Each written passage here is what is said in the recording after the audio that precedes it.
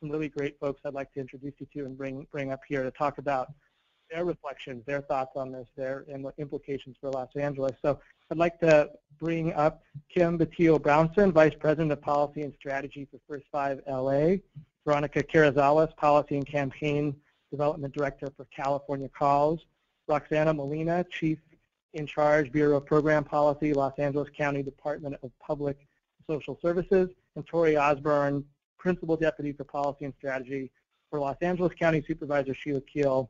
And Torie is going to be our moderator and provocateur here, something she's done very well, and I'm sure you've seen her all do that here in the region a lot. We're honored that all these folks could join us here today. Thank you for putting up with me for the better part of the last 45 minutes, and I look forward to hearing from our panelists. What I want to do is to just lift up the incredible resource that we in California care about economic opportunity and low and middle income folks have in the California budget policy. I'm still adjusting to their new name. Really, honestly, this is a national treasure in our state. To be able to track state's budget, this huge state, the 7th largest economy in the world, to be able to track it with the finesse and the wisdom that these guys do every year is a huge gift to all of us who are trying to make sense of it, particularly in this moment.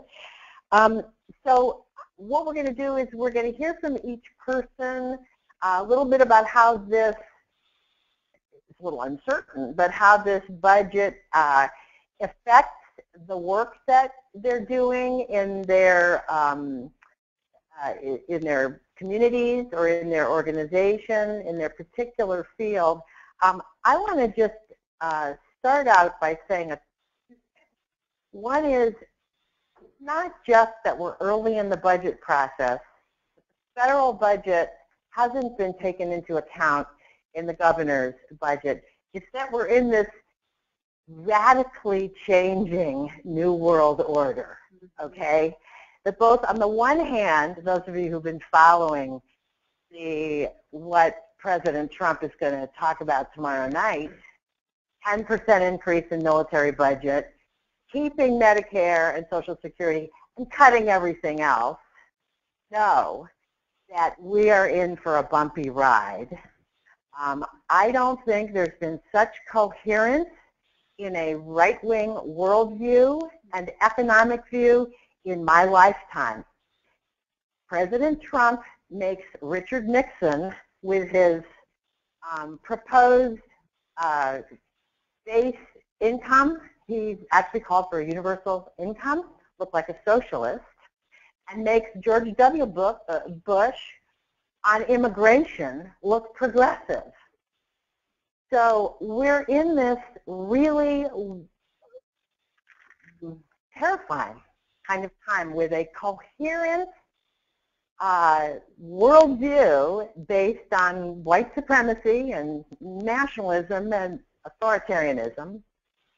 And then on the other hand, there's been this rising up of people that also I hope we talk about. And I say it because the organizations you work with, the constituencies and communities that you work with that are going to be the most, that are already the most impacted by what's going on, are in fact defying, I think, anything that any of us has ever seen in our lifetime. There's a kind of an equal and opposite rising up of democracy, to just put it in the broadest terms. I don't think it's ideological. I think it's visceral, and I think it is going to change the conditions that we move forward on. You know, who would have thought we would be talking about single payer in California right now? Well, we're talking about it because California is hell-bent in being in the lead of defying Trumpism, right?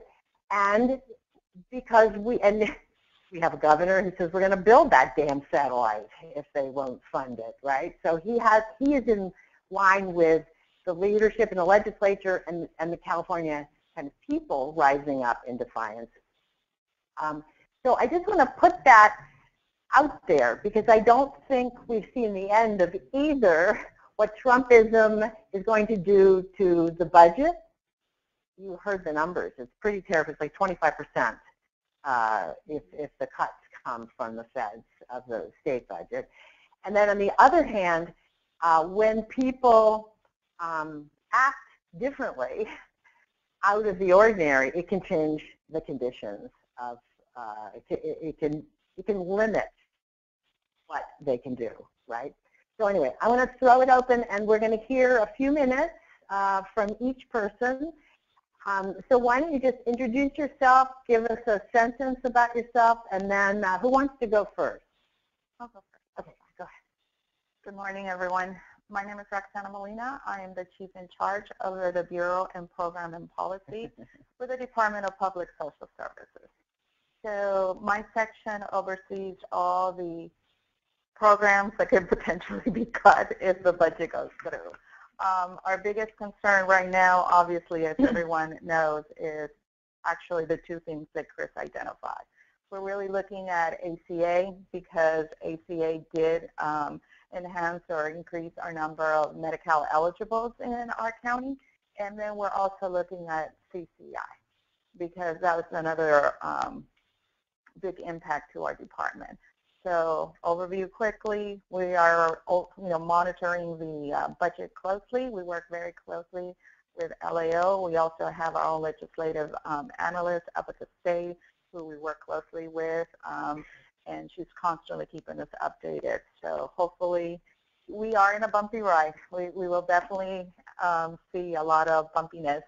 The road is not smooth right now, and we're not sure when it will start getting smooth, but my department head is committed to still doing the best services we can provide to the residents of LA County.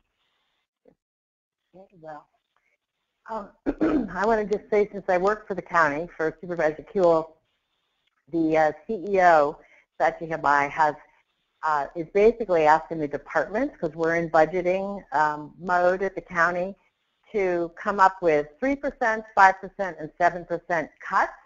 And this is just simply, this is really nothing to do with contingency planning on the ACA, because that'll probably hit next year. It's all about IHSS, the $220 million that the county would lose if the state, or would have to spend out of its general fund. So it's just that one piece of what Chris talked about. We're already in contingency planning of cutting, belt tightening.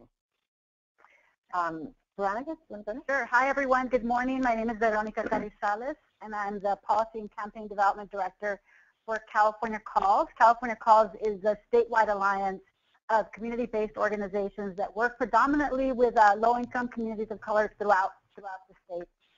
Thank you very much for the invitation to be here today. I'm really excited. Also really excited that Torie is our moderator, because if you think about someone who's provocative, it's Torie. So this is a great opportunity for us. So when I think about the state budget and what this means for low-income communities, not only does it mean a lot of uncertainties, it also means on a temporary basis a lot of chaos, right? How many of us have now been looking at Twitter feeds regularly? Now been looking at emails and the news more regularly, just to see the latest that's coming out of, as Torie mentioned, the New World Order. As my colleagues have mentioned, it's unclear about the fate of the Affordable Care Act. As we know, it could leave millions of Californians without health care. If we move to state block grants, it could be a loss of about $8 billion for California. On immigration enforcement, this could mean continuing to tear apart families throughout California, and especially here in Los Angeles. It could also mean higher numbers of children in the foster care system.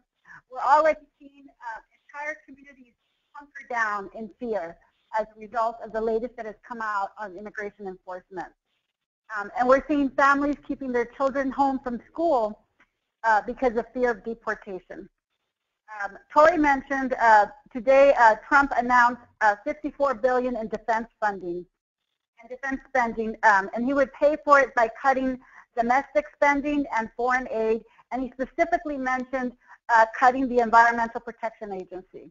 So on top of some of the attacks that we have already seen on the number of fronts that I've mentioned, we will continue to see attacks on women's rights, on the LGBT community, and around criminal justice reforms and advances that we have made here and throughout the country. The reality is that many poor families will suffer if these federal cuts happen, and the gap between the rich and the poor will continue to widen, right? This is a time when we need to think about, we're in a very crucial moment, and I heard Supervisor Kuehl talk about what can we do, and she talked about it in the way of, let's throw a monkey wrench. Let's throw a monkey wrench in the plans that President Trump has. So we could see a loss of many of our progressive gains, and we could be in danger of moving back to constantly reacting to the cuts that are happening.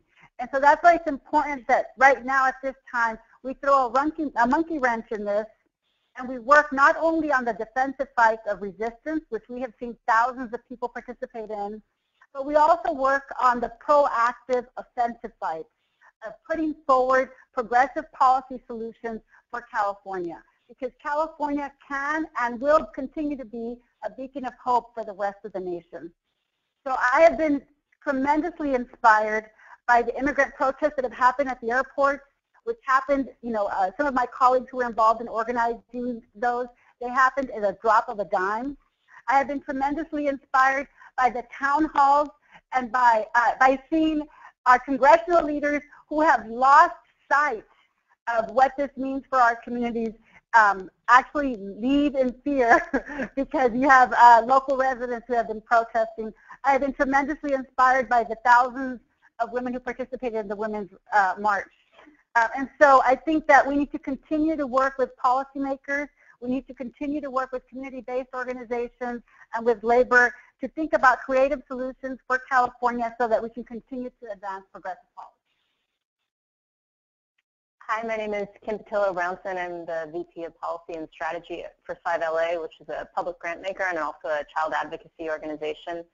I'm actually new in this role, and for about 10 years prior to that, I was a civil rights lawyer at Advancement Project, and so come to the early childhood work with the view that this is justice work, that this is progress work, that this is opportunity work.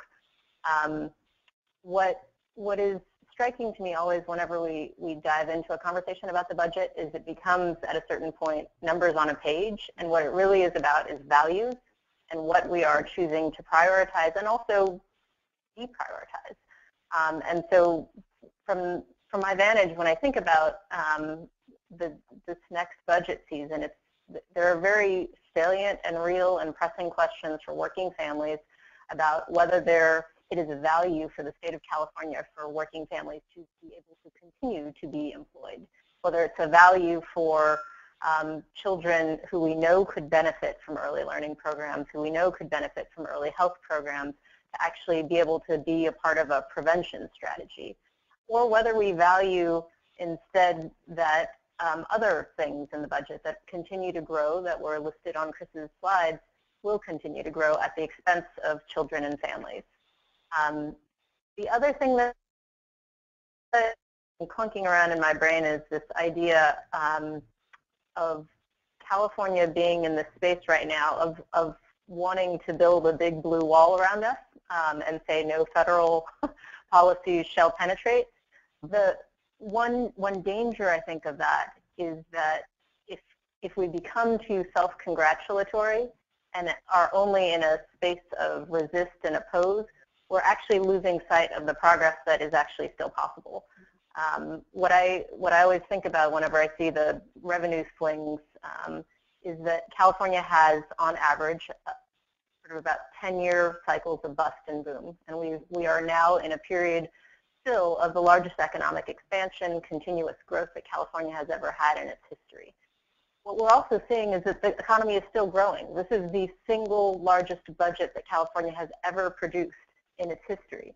And in a year when we are at record levels of growth and revenue, for us to be so stingy, honestly, on the budget that we're talking about a pause. And I appreciate the quotation marks that Chris added to it, because it is a pause in name alone. It is a cut.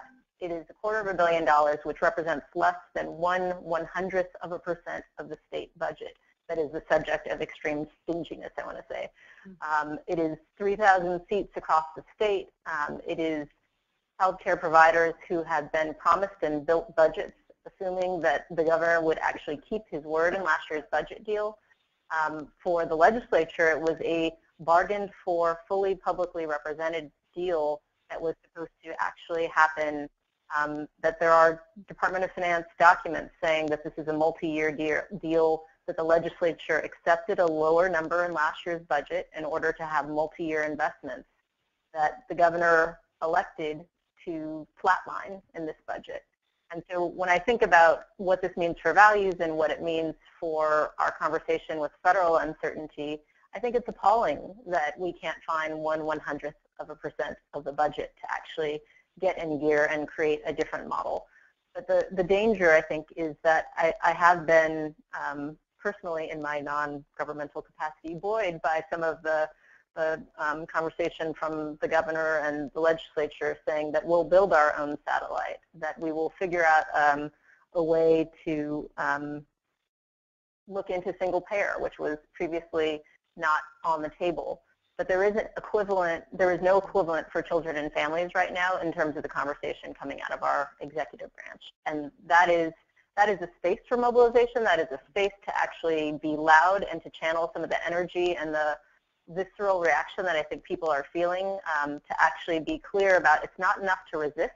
It also has to mean that we build a positive view of what California is as an alternative. And I think that's opening up interesting spaces of creativity, of urgency, of innovation to look at different tax mechanisms that haven't been on the table before. I want to follow up with what is actually happening to resist the governor's budget, or to organize in case the revenues don't go up in the current situation, and to try to make him perhaps hold to his word from the past, or to fight him on some of these things in a minute. But I want to talk about the revenues issue. And Veronica, talk a little bit about what the sort of current read on the situation is. In the last election, Californians passed, as best as I can tell, I don't know about every local measure, but certainly in LA County, we passed every tax and bond measure that was on the ballot. I mean, it was quite extraordinary. We passed Measure M, the county, we were thrilled about the transportation, the parks measure passed, everything passed. And it looked as if Californians were sending a message before we knew about the New World Order and Donald Trump, right? Putting them of what the values were, that we care about public parks, that we care about public transportation, that we care about back to Prop 30 and so forth, that we care about Prop 55, the extension, then the criminal justice reform that had the 47 to 57 that have passed. So it looked as if California's values were pretty widely shared at a level that was, defied, I think, prediction. So in the New World Order, where Californians are proudly standing up to a federal government on most of its repressive issues, at least the leadership is, the elected leadership is, and the grassroots are, I guess I'm just wondering, what are people thinking about some of the tax measures that we've talked about, the sales tax extending to services, the property tax reform split roll, the Prop 13 reform, oil extraction tax? Is there a conversation that looks at raising revenues to help advance some of these things that are being underfunded, not just in this budget, but have been steadily decreasing? Yeah, and thank you for framing that. if you look at the past several years, we've made significant gains in actually passing tax measures to raise more money for the homeless, to raise more money for education, to develop more programs. And then across the state, communities have been nickel and diming themselves, right? Communities have been taxing themselves in the form of parcel taxes, of sales taxes. And all of this has been in an effort to replace the huge loss of funding that we lost as a result of Prop 13, right? So when you look at, one of the big causes to the loss of funding at the local level, Prop 13 is one of the biggest ones, because we lost significant revenue at the local level from property taxes. And so when we think about what are some of the revenue measures that are being discussed, I think people are now thinking about what are some creative solutions that maybe previously were considered third rail options that we didn't want to touch. Now we're saying everything's on the table. We know that we need to raise revenue for California. We can't stick to these notions that this is the third rail, it's untouchable, everything has to be back on the table. That's why we're seeing people talk about single payers in a way that was not talked about before. And there was actually a bill introduced by Lara and Atkins legislatively. That's why there's been significant organizing happening around Prop 13 reform. And when we think about raising revenue for California, that could raise up to $9 billion for California. And so commercial property tax. And this is taxing commercial properties and leaving residential properties alone. And so Chris mentioned earlier, how are we going to fill the gap? And you said, the gap would be in the loss of federal funding around ACA could be anywhere from $5 to $10 billion. And so I think we need to think about a number of creative solutions. And I do think we need to go back and look at revenue proposals like Prop 13 reform as one of them. And then I know that there's a coalition of organizations called Make It Fair, and there will be a bill that will be introduced legislatively by Senator Skinner and Senator Mitchell this year legislatively to reform Prop 13, specifically the commercial property side of it. Great. Anybody else want to weigh in on the revenue? One thing that I have been just reading a little bit more about is looking at local tax revenues as well. And so I also was just blown away by some of the voter data from November.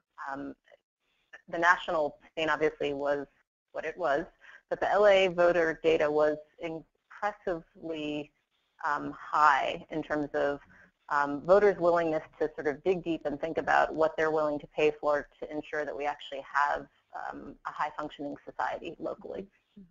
What's interesting, though, is there are still some structural challenges on local initiatives. So I was just at a convening. There were 4 local initiatives on the ballot across the state in Sacramento and Marin, in the Vallejo area, and one other. And they were local children's initiatives for programs for 0 to 24, and all of them did not pass, which is really interesting, even at a high water mark of voter turnout in a presidential election. What I think many of the folks who were participants in those local initiative campaigns were taking away from that is that the 67% threshold is really quite challenging, and that even for non-substantial reasons, the Marin folks were talking about how their initiative was somewhat randomly coupled with an idea of housing population density, which had nothing to do with the campaign, but there were enough just sort of posters put up. Essentially, it was a smear campaign, right? Connecting one issue with another one that is unpopular in Marin, enough to bring it just to 66%. And so one of the things I've also been hearing some interesting conversation about is lowering the threshold for local initiatives in the K-12 world. When school bonds were required to get 67%, they did not pass when they were brought down to 55%. We have seen record numbers of school bonds being approved by local voters, and we've seen schools being built. So we know there's a model that works. I think there's a new bill that just is going to be introduced, bringing it down. Weiner, 5%. I think it was Weiner. Right. It does seem as if that, I mean, it's obvious that would help a lot to not have to hit that 67%. But anything else on the revenue end? I think it'll be, to me, it'll be interesting to see if the if people's kind of fear and overall sense of fear, really, which is the governing principle of this new administration at a federal level, if it trickles down and really affects people's willingness to tax themselves. I think there could be a kind of a conservative impulse on this. Hopefully, it'll be delayed. We can have a few cycles where we can raise some taxes. Well, that's a good point. I mean, we still haven't seen President Trump's tax package, right? So we've been hearing tax cuts for the rich. We've been hearing corporate tax cuts.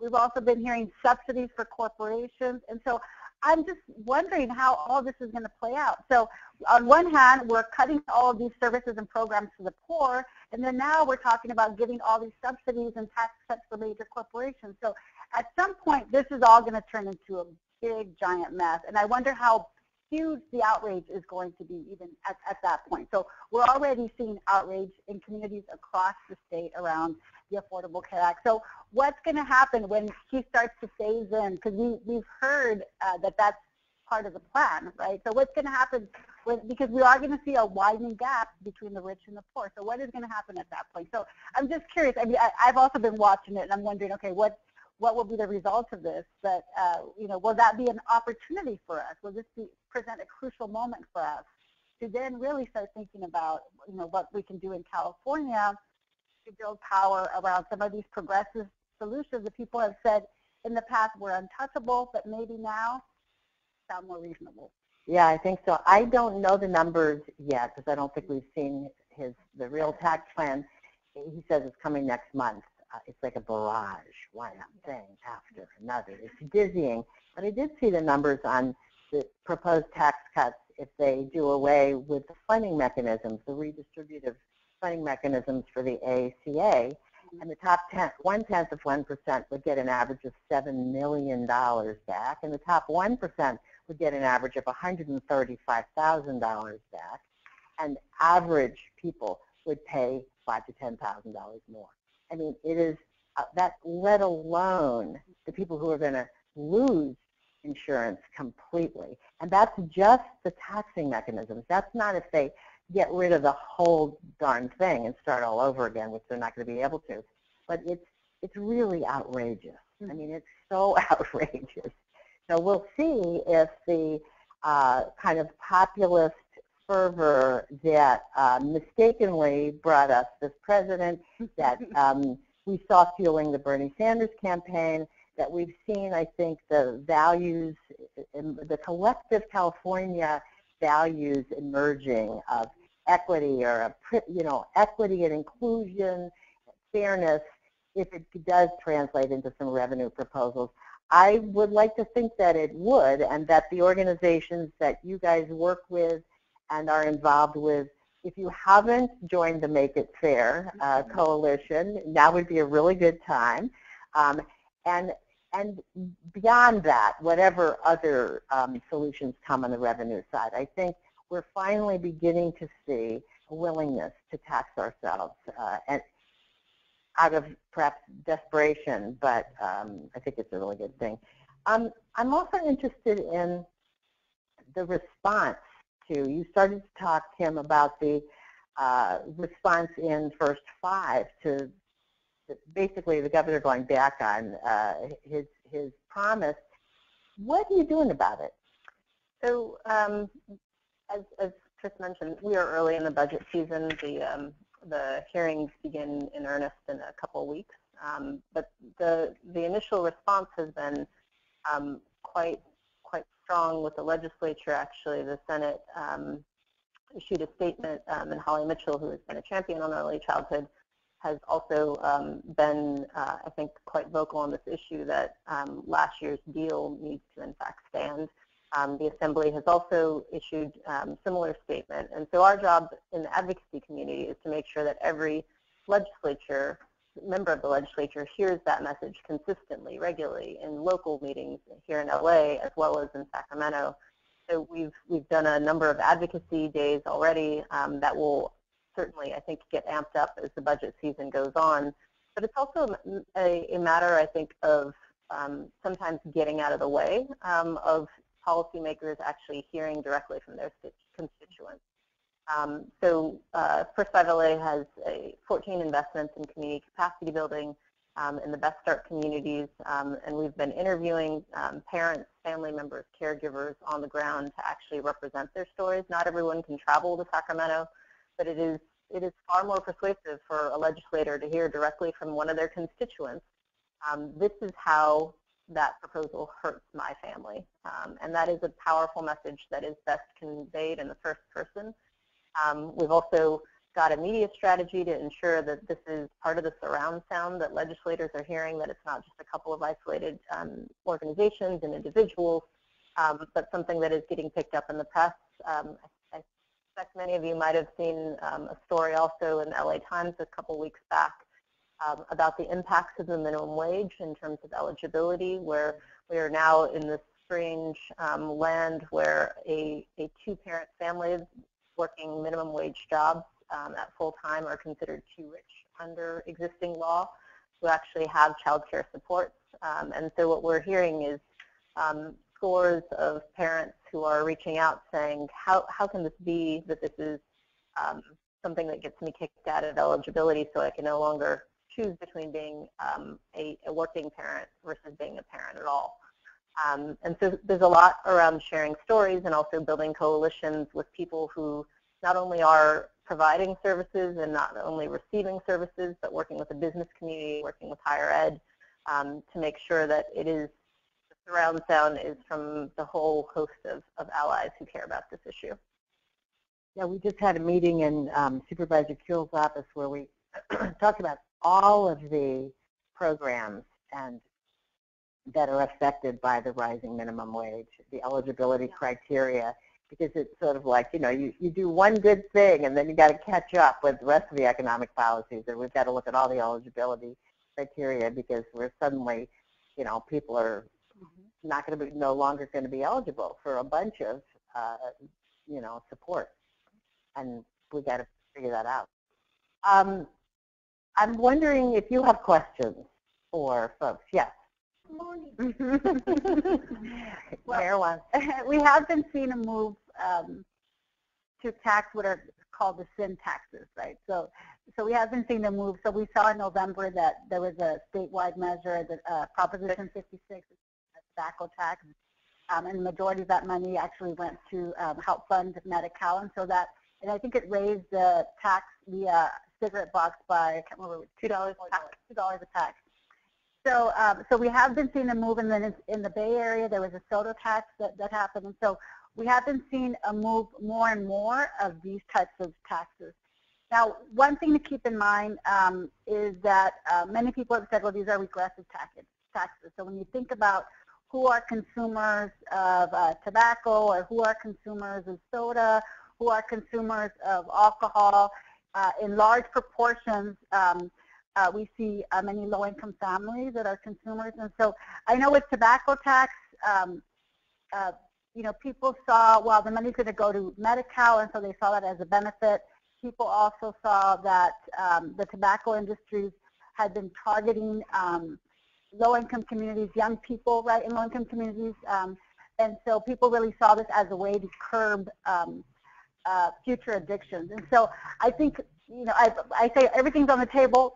I did say that, and then, but I think we need to think about, like, what's, you know, what are some progressive tax options, right? And then, and how do we, that we can pursue, and how do we avoid some of the regressive tax options, because we don't want to further impact in a negative way, you know, low-income families and communities. And so I think we just need to think about that. And so I'm not taking a position either way, but I'm just letting you know, like, some of the things for us to be considering as we do think about sin taxes and going forward, what are some opportunities?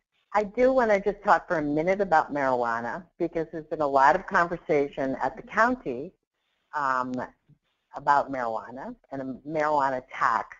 And actually, it's been very interesting. The CEO's office has put together a whole team representing every department that would be involved with marijuana, from public health to public safety, the sheriffs to, the treasurer. And they've been to Denver several times, to Colorado, been to Oregon, other states that have worked with it. And it's actually very interesting. It's kind of fascinating and daunting. And in fact, what we discovered, because we thought, it's going to be like the cash cow. We're going to be able to figure out how to tax it. It'll cover some of our funding. We'll be able to expand services. I'm sure the state of California has been thinking the same thing. Now, first of all, of course, we have to deal with the fact that the president is talking about coming down hard on the 20 states that have legalized it. We don't know what that would look like. Second of all, there's all kinds of interesting challenges with marijuana. It's a cash-only business. The federally regulated banks can't touch the money, so you have the possibility maybe of a county bank. We've actually talked about creating a county bank so that we can basically recycle dollars into public services. Right now in Colorado, by the way, just in case you're interested, a little fun fact, Brinks, the guys that pick up the cash from businesses, are doing the banking for the state of Colorado, because you can't use any of the federally regulated banks, right? So the states and people have had to get very creative about it. But here's the fact. The truth is that there are a lot of public health challenges to marijuana. So we're going to be putting out a lot of money before we see any money at the county level. We're going to have to be figuring out how to regulate it and be spending a lot of money. So I don't think that marijuana is going to be the income stream that people think it's going to be. I do think down the line there will be some funding in it for public services at the state level, at the cities that choose to tax it, and at the county level. But it's also going to cost us a lot of money. So don't think it's just a cash cow, but it's really been interesting. So other questions? Yes. Can I just make a distinction? So there's regressive taxes, and then I think sin taxes are a particular variety of regressive tax. So there's regressive taxes like the sales tax, which mean that if you buy toilet paper and that, whatever your household sundry items are, it's a bigger chunk of your income as a lower income person. And so that's one form of aggressiveness, which is really like there's the tax, and then there's like an additional tax for being poor and for more of your income being dedicated to that. Regressive sin taxes, I do think, are a different category of taxes, because part of the disincentive for using them is intentional, right? It is meant to disincentivize additional soda consumption, alcohol consumption, tobacco consumption, because there are costs that are disproportionately borne by low-income communities. And so there's, in some ways, I feel like that makes it an easier category of regressive tax to deal with that is about disincentivizing behavior that's bad for people. Mm-hmm. But then look what happens the first 5 when people stop smoking. Yes, and it's totally, we do have declining revenue, but it is a good problem to have, and it is a good push to be more creative in our revenue sources. It is also, I think of this turn of phrase as, these are high-class problems, right? When you are actually affecting the goal that you sought out to have, which is that people are smoking less. And so then you can tax it at a greater degree. It used to be 50 cents a pack, and now that it's going to go up $2 a pack, I think that is a step in the right direction, but it also underscores the urgency of why we need to think about other taxing revenues to actually affect the broader goals. Yes, I mean, I personally favor extending the sales tax to services. I think it's ridiculous that we don't, since we're a service economy. It isn't just things being that are bought and sold. But I think the whole conversation is one on revenues, on taxation, on what, all of it needs to be a much broader conversation if we're going to continue to increase the budget. We're going to have to bring in more revenue. We're going to have to look at the taxes. And, it's really outrageous that California is the only oil-producing state out of 17 states that doesn't have an oil severance tax. Mm-hmm. I understand there's other corporate taxes that the oil companies pay and yada, yada, yada. But the reality is, if Alaska can tax them $25 a barrel, why the heck can't we do something, even half of that or a third of that like Texas does? It's really ridiculous.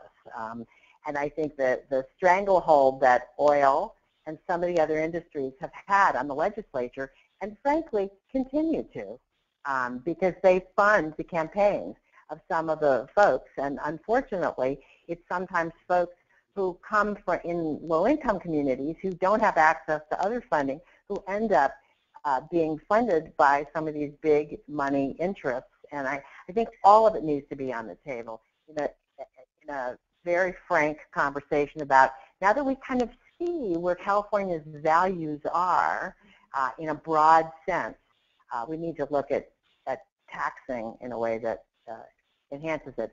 I saw a hand. Oh, yes. I'd like to know what you're thinking. What would an idea be of running? I mean, somebody has to be responsible for helping disabled and senior poor folks who need help. So what would your proposal be? Interesting. Anybody have any thoughts about that? I think you're looking at Greg. No, go ahead. I was just going to say, I think the quest for efficiency is absolutely one that everyone shares, right? Mm-hmm. The idea that that we need to be learning machines ourselves, right? That if the example that comes to mind is North Carolina invested heavily in pre-K programs for its lowest income children. By 5th grade, 40% of their low-income children that were previously misdiagnosed and put in special ed programs were not in special ed. That is a cost savings. It requires a longer time horizon than a single election cycle, but that is absolutely an efficiency that I'm deeply interested in capturing. It's the difference of paying for 1 or 2 years at the outset for prevention costs versus paying twice the amount of the average school spending for K to 12 for 13 years. For us, and I know Greg, it's a valid point, and it's something that you definitely, we're looking at. I think one of our challenges is trying to get the state on board, which has been a slow progress. I don't dispute. I totally agree that the levels we have currently for basically all of our programs, whether it be the federal poverty levels or income levels or even our what we call our asset levels, which is the property levels, that impacts right now our aged and disabled population haven't been raised in almost since like 1984, if I remember correctly.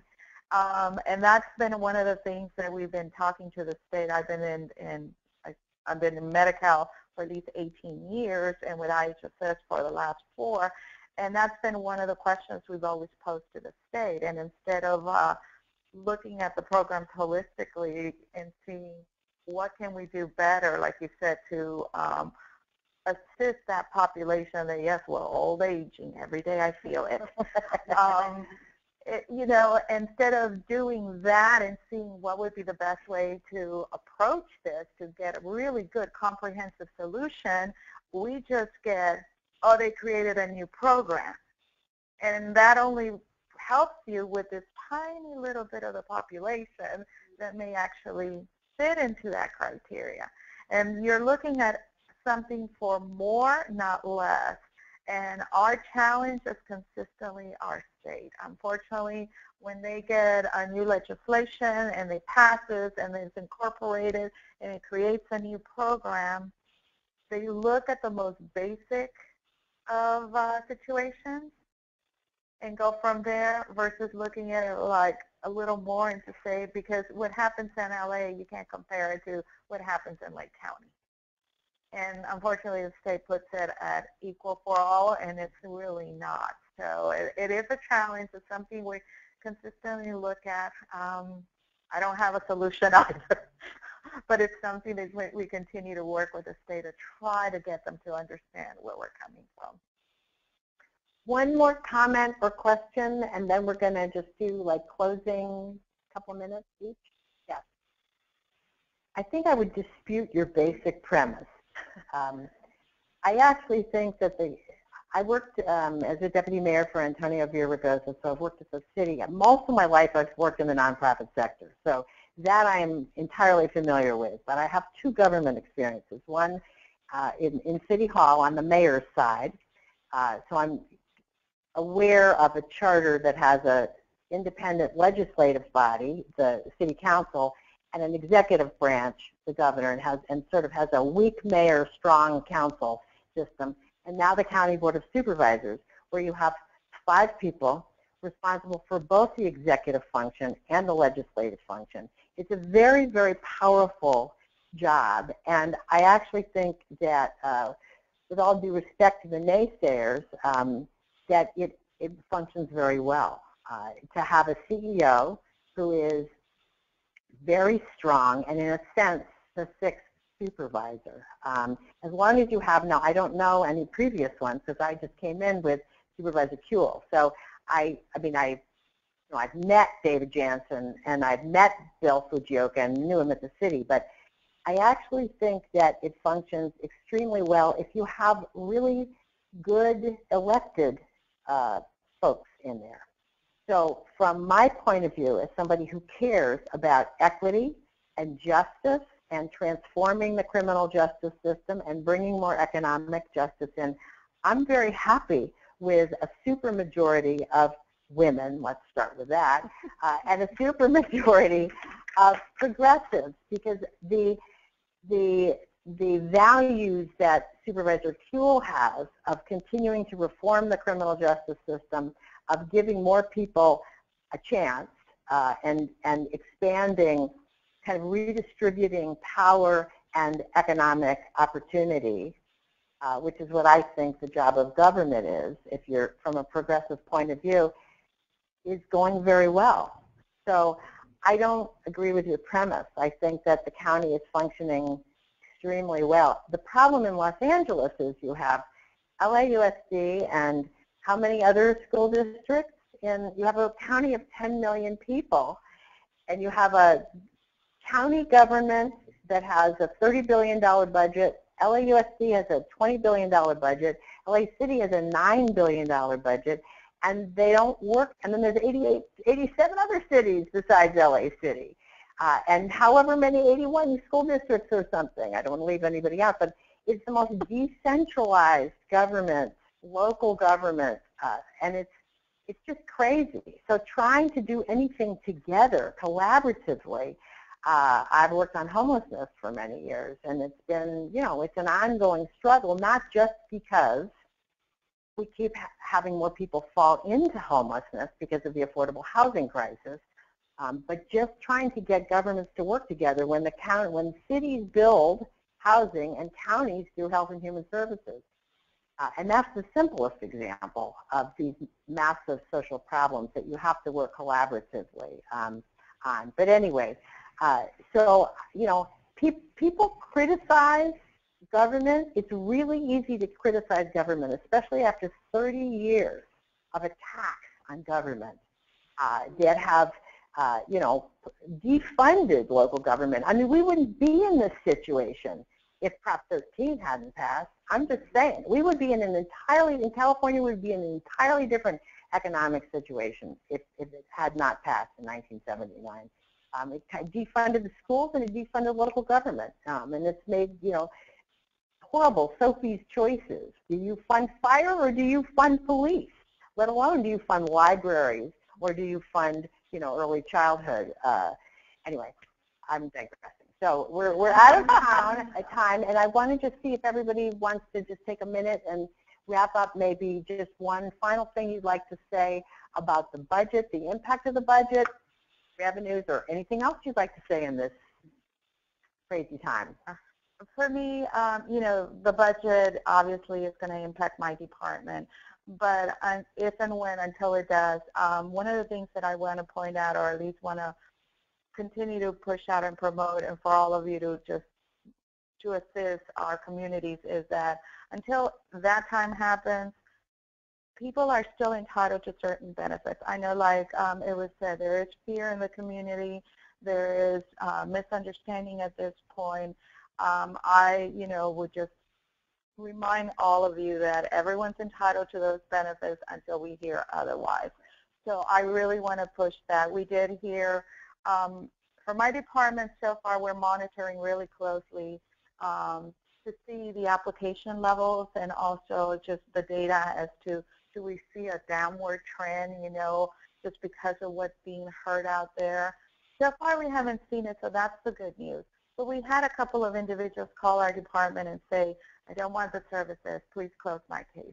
We've talked to them, thankfully it was only a handful, but we've talked to them and say, until we know more, you are entitled to these benefits. We were able to convince most. There were still a few that said, no, I want to just close my case. And we have to obviously do what's said. But I do want everyone to remind those constituents, to those residents, that you're entitled to these benefits. So if you have that need, whether it's for the cash assistance, whether it's for the CalFresh benefits or food stamps as they're known, whether it's for Medi-Cal and health assistance as well as IHSS, until differently, these are benefits we're there to apply. Well, I just want to thank you all for inviting me again and for giving us your undivided attention. And then I guess just to wrap up, just to note, and we started talking, I started by talking about this a little bit, change is happening, right? We see change happening. I'm inspired by the number of people that are out there protesting, resisting in many different ways, and many people are doing this for the first time, and I think this is a very exciting moment for us. We're in a very special time now, and so I just, recommend for all of you to figure out a way. Find your space for how to get involved. Find your space for how to stay active. I think it's really exciting when we see legislators in California standing up for immigrant communities, standing up for the rights of many vulnerable populations in California. Let's do what we can to support them so that they can continue to be champions for us on a number of issues. But at the same time, let's not be afraid to push them when they're putting out budgets that are not benefiting or not helping the most vulnerable people in our communities. So let's not be afraid to use both resources when we need to use them. I was just thinking about I imagine most people thought about election night as a particularly pivotal moment. However, wherever you are on the political spectrum, but the sticking point for me is that there were millions of children and families who live in poverty in California and are facing a whole host of challenges. And whether Hillary would have been elected or given that Donald was elected, they are still living in poverty, and they are still our neighbors and members of our community. And so what that really underscores to me is this idea is we can't afford to be overwhelmed by the constant barrage of tweets and everything else coming out of Washington. It actually really punctuates the need and the urgency of us to actually focus on what we can do here, because there is so much still happening in our budget process right here, right now, and it doesn't at all give us a path to not watch that budget and make sure that we actually push for our values. Well said. And thanks to Chris Haney and the California Budget Policy Center for all of your